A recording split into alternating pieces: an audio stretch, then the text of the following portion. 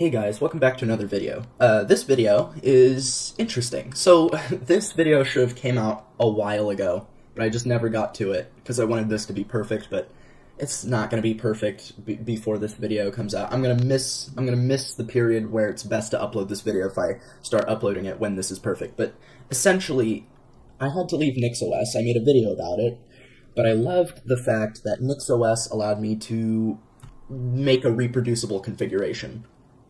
This tool I made essentially adds that to any Linux distribution, and I'm aware that you can use Nix, like the Nix language, to make a reproducible configuration on any distribution, but it's all Nix. This tool I made essentially allows you to do that, but with the native technologies of the distribution.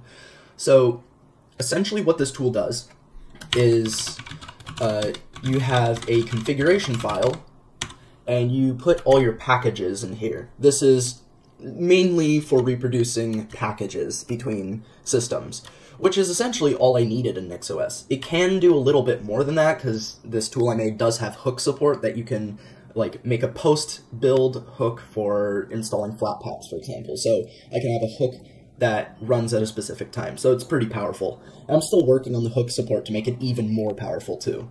I also want to add support for adding custom package managers and stuff, so I'm still working on this.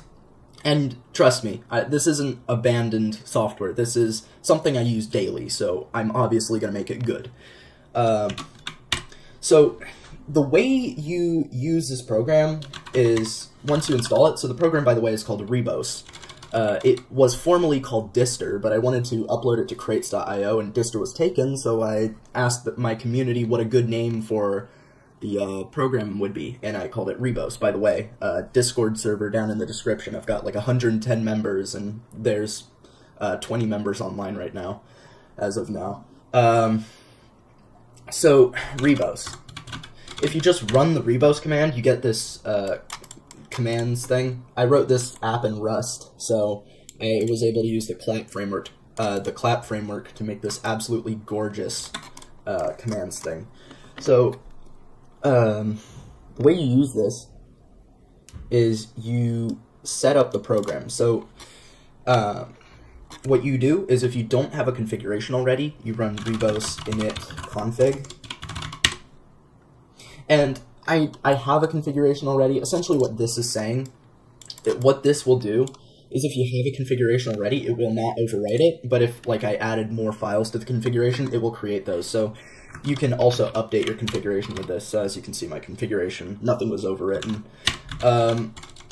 There's also this setup command. And this is essentially, so you have, the way Rebos tracks changes is it uses generations. And the way it does that is for every new install of your system, you want to run Rebos setup. And you want to run Rebos setup. You never want to back up this file. And so that's like, that's why this folder is stored in the home directory. I couldn't find a good directory for it, is because I wanted to store it somewhere where you're never supposed to back it up, but you're also never supposed to delete it.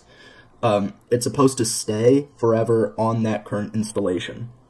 So, you never want to RM this, so you never want to delete this directory on your current installation, but you also never want to back it up. You want to create a new version of this for every installation.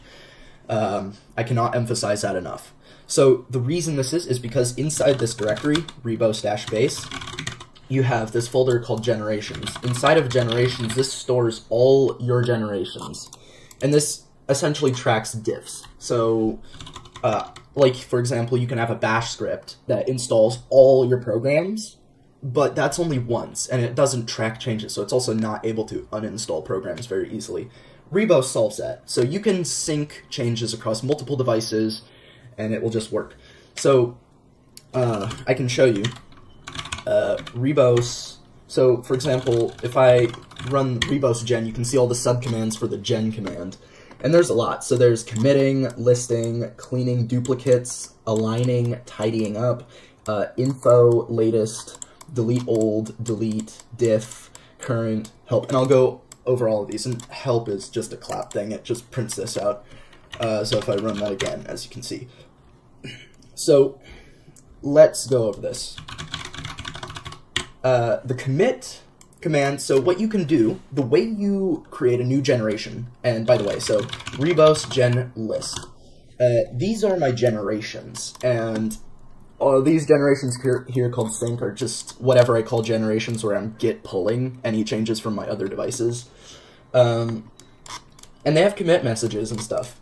So, and it also tells me, like, this is the current one that was built, this is the current one that I'm focused on, so this is my latest focus generation. The reason this is because, so, to build a newly created generation, so like to install the new programs and uninstall the old programs, what you can do is Rebos gen current build. And what this does is it builds the current generation and sets it to build. And current is its own subcommand that I'll also go over. There's a lot of subcommands. I was having fun with clap. So, alright, let's actually get into installing programs. So I can go into my config, and the way you set this up, there is some setup to do. The first thing you'll have to do is configure your package manager. So if I hxpkg_manager.toml, you can see that I have some configuration options in here. So I'll go over these. So in here, this $$ this gets replaced with packages. So it's literally a find and replace, nothing special. So for example, this, if I was installing Git, this would become paru-s git. Same here, same with all of these. And then this config many pkg args, what this is I wanted to make this compatible with any package manager. And I know some package managers, though not usually, some package managers only support one package argument, so I wanted to support that. So what this does is, essentially, if you have this set to true, what it will do is it will install all your new packages like git, neofetch, btop, etc. If you set this to false, it will split it into many package operations, so like paru-s neofetch and paru-s btop. So it will do one package per command instead of stuffing all the packages into one command. So yeah, that's all that option does. And so, alright, now if you want to add packages, what you can do is inside of gen.toml, if you want this to be global, so like all your machines get these packages, you add them to gen.toml, but Rebos also has support for machine-specific packages, and the way you add that is inside of machines, your host name, so Colossus, and then that gen.toml, you can add those machine-specific packages. And you can also, for example, specify, like I have Colossus, which is my desktop, an absolute insane beast. I have my laptop, which is a System76 Pangolin. It can handle pretty heavy programs too. So Colossus and Pongo can both handle heavy programs. But I also have this tiny $200 laptop, which I actually do use quite a bit, and it's an HP Stream 11, and it has an Intel Celeron in it, so it cannot handle things like Blender. It can handle things like Blender, it's just very slow. So I also added an imports feature, where you have this directory called imports, and inside of imports, you have these other .toml files, and you can also create other directories in here and put more toml files in those directories. And essentially the way that imports work is in your gen.toml, you can have this imports field right here, and you specify the import. And the way you do this is you leave off .toml, and you and the root directory of this, so the directory it's going to be focused on, is the imports directory. So, like for example, I have a programming languages.toml file here, so it will automatically for me specify imports and then add .toml on the end. It's that simple, nothing fancy here. But there's also a directory called programming languages. So like, for example, that holds more things like rust.toml. So like I can specify rust.toml if I wanted to. Or actually just rust, because .toml is implicit. It's implied. So that's imports. It's very simple. It only took me like an hour to implement, and the hour was spent getting recursion to work correctly. And so to add packages, you just edit gen.toml, add your packages here, and the cool part is these are passed literally to the package manager, so you can also specify specific versions. So for example, I don't know how Pacman or Paru specifies versions, but for example, if Paru specifies versions with like paru-s git equals 1.0 like this, all you have to do to make this work in Rebos is literally just specify literally just specify git 1.0. It's that simple. And this gets passed literally as a package argument. So it's very simple. Sometimes simple is better. And once you add your packages, the way you build this generation is you run rebos gen commit, and then the commit message for that generation. So like, commit message, you press enter, which I'm not going to do because I don't want to create another generation. And then you can rebos and then just verify that that new generation is the current generation with rebos gen list, and it should be current. And like the built generation will be something else, like back here. And then to build it, you do rebos gen current build. And what this will do is it will calculate the diff between your built generation and your current generation. It will execute commands based on those diffs, and then it will set the current generation to be built. It's super simple, super clean, super convenient. And this also allows you to, quote, roll back, end quote. So, like, for example, I could set generation 5 here as the current, and then I could do rebos gen current build, and it will go backwards and delete everything that was added after that point, because it just calculates the diff, but the diff is in reverse. And I can show you, so if I go back to the subcommands for rebos gen, there's all these commands, like for example, we covered commit and list. There's also cleanups. This just cleans duplicate generations. And then the align command, just like, for example, if there's a gap like 1, 4, 22, 35, it sets them to 1, 2, 3, 4. So it just aligns them back up. And then tidy up runs cleaned ups and align. So it just does both of them in one command, and also shows statistics. So like rebos gen tidy dash up, you can see deleted 0 duplicate generations, aligned 0 generations. And then we have info. This shows the info of the gen.toml. So like this. So it shows me, okay, and this also takes into account so this merges everything. So like it takes into account imports and machine-specific packages as well. So we can see that, like, you'll see some GPU drivers in here for the AMD Radeon and whatnot, have Flatpaks and crates.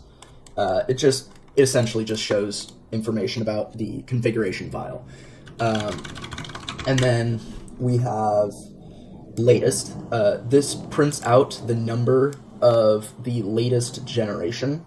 So if I run rebos gen latest, it shows me, okay, my latest generation is 9. And then we also have rebos gen delete old. What this does is rebos gen list. What this does is I specify a number, and it deletes the first generations, like that number. So like if I wanted to delete these first 4 here, I would do rebos gen delete old 4, and it will skip over current and built because you need those. So it will skip over any current and built generations. So like you could do 1,000, and it will automatically keep this last generation right here because it's current and built. So I'll delete the first 4 generations, and as you can see, deleted generation 1, generation 2, generation 3, and generation 4. And now if I rebos gen list, you can see that these aren't aligned. The way you align this is with rebos gen align, it will align all the generations. So if I rebos gen list again, you'll see they're all aligned as normal. And so, alright, they're all aligned. And I will go back to subcommands. So align, tidy up, info, latest, delete old, delete. Delete will allow you to delete a specific generation. Pretty self-explanatory. Now the diff command. You pass in 2 generations, and it will calculate the diff. So for example, what is the diff between 4 and 5? Rebos gen diff 4 and 5. So the 5th generation is adding logisim, as I can see by the commit message. So it will show me, like, going from bless hex editor to logisim, what it's doing is it's adding logisim. And I can also do this in reverse. So like, instead of 4 and 5, I can do 5 and 4. And as you can see, deleting logisim. So this can be very useful if you want to see diffs. And this is also how I delete duplicates, as I calculate the diff, and if the diff is 0, I delete the older one. And then we also have current. Again, this is just showing what the current... this is subcommands for the current generation, so I can also show those. Rebos gen current. We have build, we have rollback, so this is how, like, you can set the current back a little bit. So like, I can show you, here is my current generation list. I can do rebos gen current rollback 2. This will roll back by 2 generations, and if I do rebos gen list, you'll see that current is now this. So if I run rebos gen current build, it will run all the way back here. So it will delete logisim, it will delete the bless hex editor, and it will set build to this right here. And if I wanted to undo those changes, I could set current to the logisim one, and then run rebos gen current build again.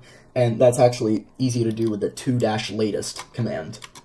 So if I wanted to go back to logisim here, I could just do rebos gen current to-latest. And what this will do is it will set to the latest. Pretty self-explanatory. And then we also have the set command. This just sets to a specific generation. Pretty self-explanatory. And that should be it for Rebos, other than hooks. So gen setup init, and then we also have API. This is just for like scripting if you want to integrate into the thing. So Rebos API, you can see I've got echo, echo generic, and help. The way this works is, like, for example, Rebos API echo.